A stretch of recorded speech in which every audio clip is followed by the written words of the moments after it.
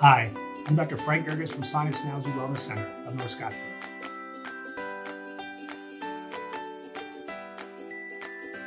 Sharing some questions that have been brought up to from our patients to us. And the next question was, what are the risks associated with balloon sinuplasty? The reason that I chose to be an early adapter to balloon sinuplasty is the fact that we could actually do this procedure with very minimal risk to the nasal cavity or to the structures surrounding the nose and the sinuses. As we know, the eyes are in the outside wall of the nose and the brain is on the roof of the nasal cavity. So we want to make sure that we're working in the safe areas and we're avoiding the danger areas. So when we do the procedures in the office, we're doing the procedure with the patients under mild sedation and local anesthesia. So oftentimes patients have the procedure performed and have no discomfort whatsoever. I've had patients say that, "Doctor, do you want to do it all over again?" And I don't know why they asked me to do that, other than they said later on that if they do it a second time, maybe I'll have a better outcome. We looked into that and the studies have been performed and we do not need to do it a second time.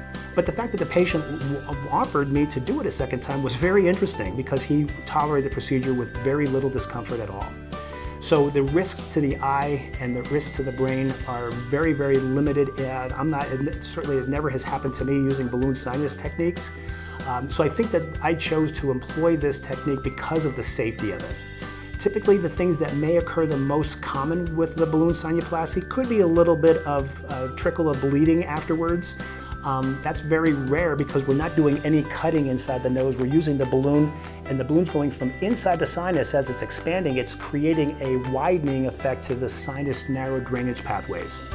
The long-term benefits of that shows 8 years afterward that 90 to 95% of patients have the same nice wide openings as they had the day of the procedure.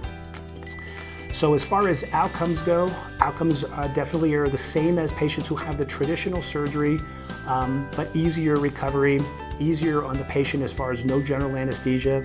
It's cost effective, and we've had significant outcomes showing patients noticing that their chronic head pain that they've had or facial pain has been gone.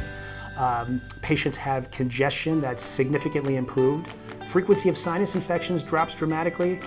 And then finally, their quality of sleep improves as well. So if we can improve the breathing pathways, reduce headaches, and reduce the number of sinus infections, we're really happy with our outcomes from the balloon sinuplasty. And that's typical for all of our patients.